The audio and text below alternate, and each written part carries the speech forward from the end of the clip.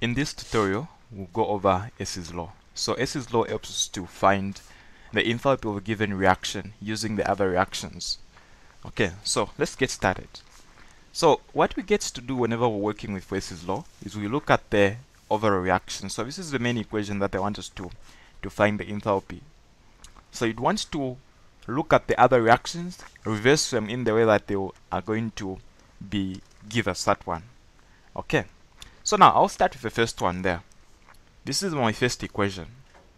Okay, now assuming I reverse it, if I make the products to be the reactants, I'm supposed to change what I have there as well. If I get to multiply the entire equation by 2, I'm even supposed to multiply 2 against the enthalpy of the reaction. And then at the end of it all, whatever we're going to do there is going to affect these. And then we'll just add them in the way that they're going to be.